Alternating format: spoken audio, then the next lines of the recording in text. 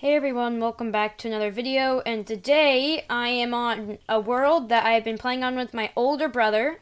We've been playing on this world a lot, and I made some really cool farms on it. We've made a lot of farms together, and I'm just going to be showing one of them today and how to make it. So today's farm is on the Rod of Discord, and much other accessories, but it's mainly focused on the Rod of Discord and Blessed Apples.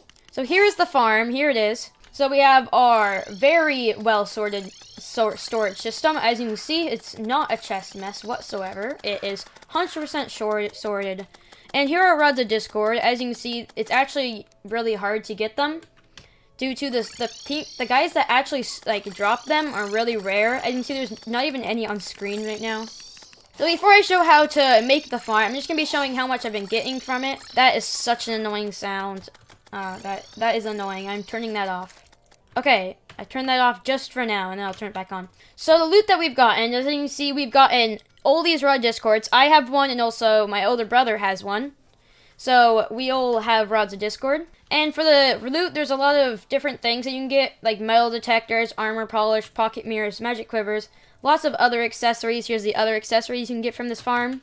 One thing I'd like to know about this farm is we made it right on a marble biome, so we actually get the marble, guys from the marble biome. So we get the guys that drop this, and we also get the javelins.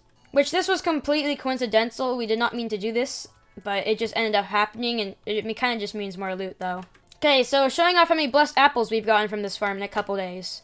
Yeah, we got some, and there goes my internet. Yep, so you can see we have lots of blessed apples, and then lots of javelins, a lot of these different types of bows, lots of marrows. I just keep on getting those. I'm just gonna quickly run to the chest. We got lots of these, lots of souls. So this is a really good soul of light farm. I would call it a soul of light farm and a Rod of Discord farm is what it really is. Then we got all of this other stuff, lots of beam swords, and you can see lots and lots of beam swords. We haven't sold anything because I want to show how much we actually ended up getting, but as you can see, it's a lot. And we've gotten lots of armor. The armor's trash. I don't know why we're keeping it. Just, you can see it's lots of armor. And also, this was the most interesting thing. We got 11 Hallowed keys from this so far. So, if you don't know, these are a 1 in 2.5 thousand chance. So, those are extremely rare. And those are only from the mobs in the Luminate. So, they can't be dropped by Hoptite. They can't be dropped by skeleton archers. Also, we got some gel, whatever it is. We got enough gel for the rest of our life. And I think we have enough red husks for the rest of our life as well. So now you've seen how much this farm can produce, I'm just going to be showing how to make it. I'm going to be summoning my dragon, and I'm just going to go and start showing. First, you want to dig out a 2 by, 27 hole. Just dig it right down here. It only has to be 2 blocks wide, as long as what the human is. Just so that you can get a nice little layout on the side. Then the across area of it is, you want to make a way that's 57 blocks from right here. It's 57 blocks. And then once you reach 57 blocks, you're going to want to make a staircase like this. And the staircase wants to go up 1, 2, 3, 4, 5, 6, 7 blocks. Once you go up to 7 blocks, you're going to want to go over 22 blocks. And after that, it's the same thing on the other side. And it is the complete same thing. This, don't worry about that. That was something from a previous design. But as you can see, this one is, 56. It's off-centered, but make it 57, okay? I off-centered it. So there's your measurements.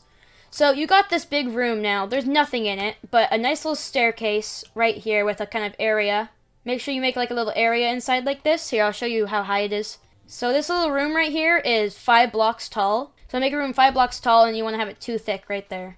And also, put this little thing right here. This is very, very important. So just right in the center where you have a 3 block pit, put this right in the center of it. Next, dig this little pit. It needs to go down about 12 blocks. You can see it's about 12 blocks. I would go a little bit deeper. Ours isn't super deep. And then line it with spiky traps facing inwards, so that the spiky balls, it's almost like a shredder. It's actually kind of cool. It shreds them into pieces.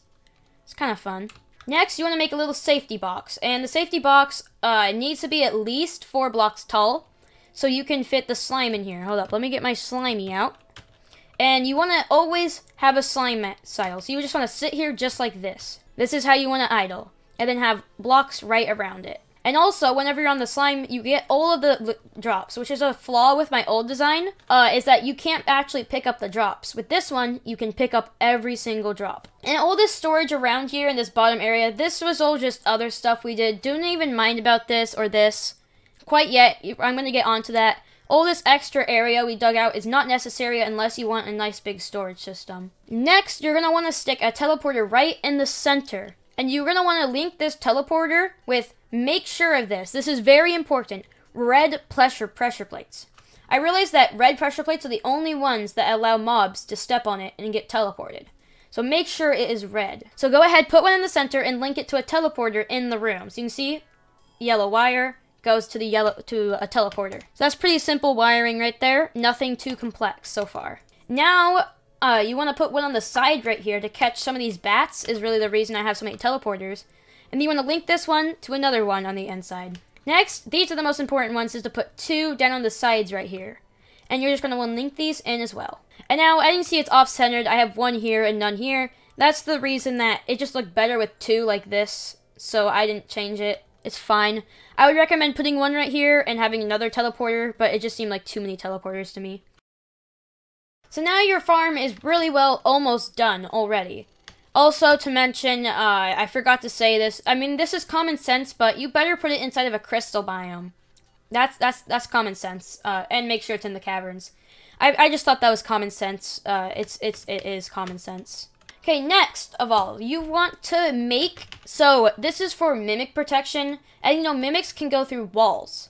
So if a mimic spawns up there, it can actually come through the walls and kill me, which is one reason for the slime.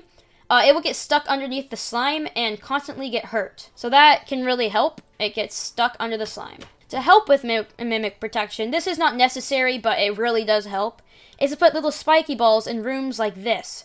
And the reason I have 4 different sections is that if I had spiky balls right here, only right here, the spiky balls would all fall down to here. And that's not good because you want it to cover the entire area. So yeah, just go ahead and line it like this with spiky traps. Okay, now it's time for everybody's favorite part, the wiring stuff. You want to make this right here. So look at this. So how it works is this is a timing thing.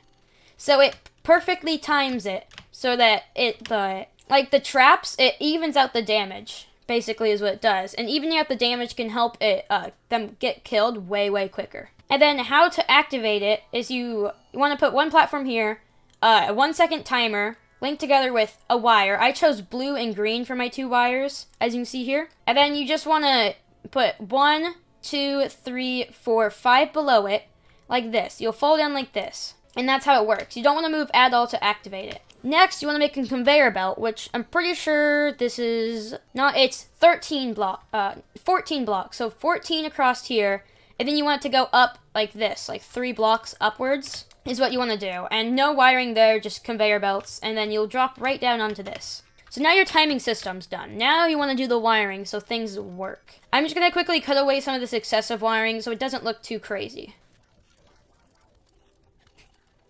Okay, hopefully I made the wiring look a little bit less crazy. So here is the wiring. Things to keep in note is this yellow wire right here. This is actually for the teleporter that brings us in here. So don't worry about this 1 yellow wire running through here. So now you want to take a green wire or any wire and hook it up to here and then have it come over to your farm.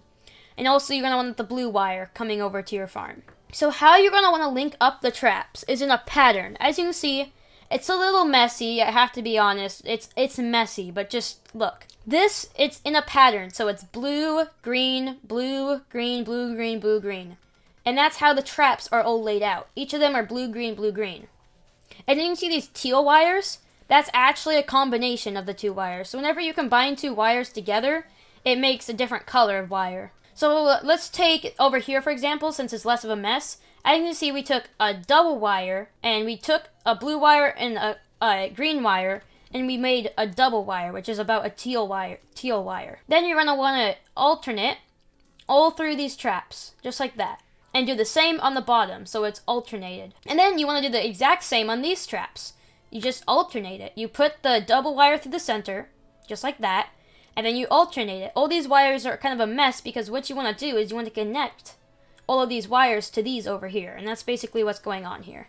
And it's the same over here. It's alternating. It's just a little bit messy. It will get messy. Just kind of look at the blue and the other wires. That should make it easier to understand. As you can see, here are like the blue wires and the green wires. That's a little bit easier. I got rid of all the other wires, so they're very hard to see. So just alternate it through every single one of these. It's pretty common sense. It doesn't take it's not too hard to do it. Okay, now on with the rest of the wiring. So now we are going off of the other wiring, and we're going to be talking about all the other wiring. First, let's start with the red wires. What the red wires do in this scenario is you have the teleport ones, but mainly is that they're all connected to this wire right here. And what this does is opens up this little passage.